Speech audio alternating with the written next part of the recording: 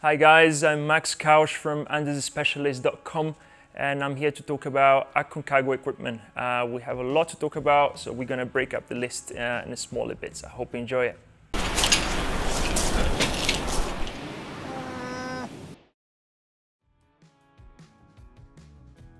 Well, the first bit of protection I would like to talk about is sunglasses. For Aconcagua, we need the category, the protection levels have to be between 2, 3 and 4. I would go for 3 and 4. But the main thing you have to focus is that the sunglasses actually fit your face. This is what I'm talking about. This gap here kind of a bit too big, so you have to try them on. My Asian clients usually complain about this bit of the sunglasses, so I would probably try different models and see how they fit on your face. They're not different than the sunglasses used on the beach or anything.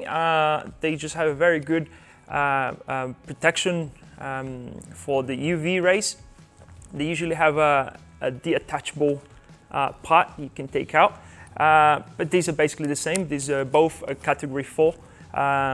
They are actually pretty good, but I would try them on first.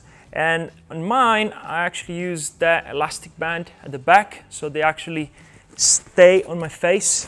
Otherwise, I kind of have to frown to push them, and that might give me a bit of headache. To remind you, up there we are gonna be dealing with maybe 15 to 17 times more UV sunlight than we normally deal down here. So because we don't have as much filter up there, and we have a snow reflection, so anything that comes in the atmosphere is reflected back. So you're looking at maybe 15 to 17 times more UV light. So I wouldn't stay with sunglasses, without sunglasses, for maybe 15 minutes. I think that's a dangerous time to spend without sunglasses.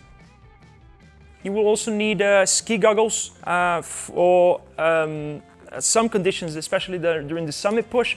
We might have some traverses to do, and there might be some flying snow, especially if there's a storm. Hopefully we get to the summit we're wearing that, but it would be good to carry that just in case we have flying snow. The thing is, with these sunglasses, they cannot block the snow. When the snow is flying in, the snow comes in and clogs up inside, so you do need ski goggles. I would go for the ones that fit well on my face and the ones that have double lens, so they don't fog as much. That's a big problem in the mountains, the condensation, anything, the sweat that comes out of our face. If you have reading glasses, option you have is to fit your reading glasses inside your ski goggles, like this, and then put it on your face like this. It's not the best option. There are many more. You can actually buy prescription lenses for these guys. Those can be quite expensive. I would say the cheapest and the best way to climb these big mountains, if you have reading glasses, is to buy maybe 3 or 4 jumbo models that allow you to fit special prescription reading glasses inside. They actually fit over here. You buy those are very cheap, and you actually put the prescription lenses inside and clip them in and then wear them. I think that's a good option if you have reading glasses. Well, the next item is a hat, woolen hat or a Polartec hat. Any of them. That will be for the nights, even the low camps that can be quite cold at night. I will go for the deeper ones you can actually fit your ears inside. And then 2 bandanas like this. One for the head, covering the back of your head, so you actually you don't get as burnt up there. And another one to cover your mouth. I wouldn't just cover like this, I would angle it like this.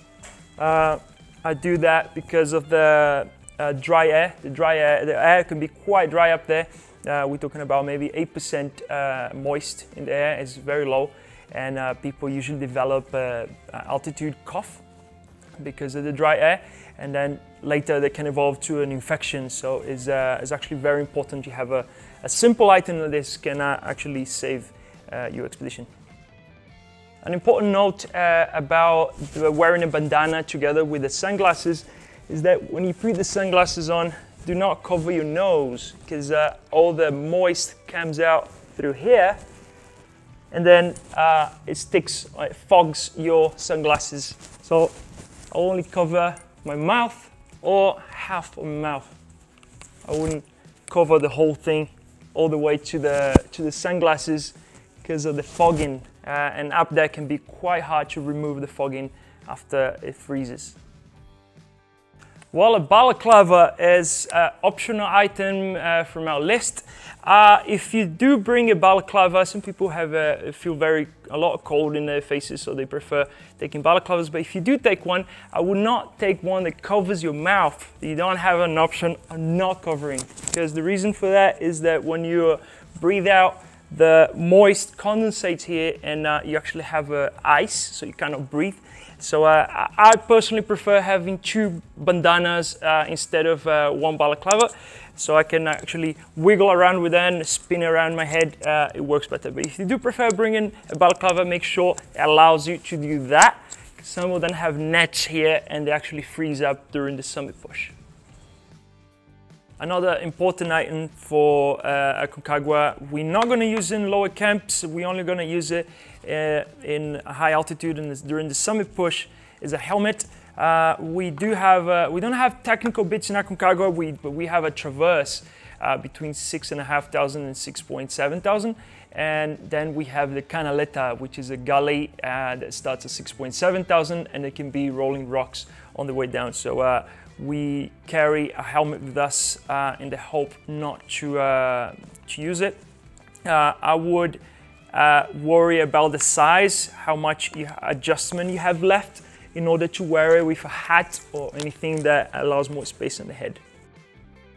While a good head torch is necessary for Aconcagua, I wouldn't go for a hand torch. I would go for a head torch. You need hands-free on the way to the summit. I wouldn't worry much about the lumens. I would worry just about the insulation it has. That they don't make them, they make some waterproof, but I worry about the ones that are resistant to water.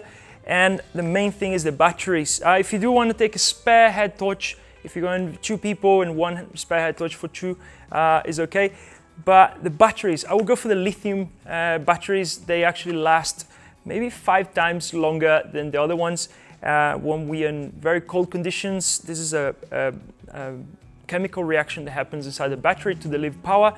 So these batteries, they have less capacitance and they deliver more power, so they're ideal for these winter conditions that we're going.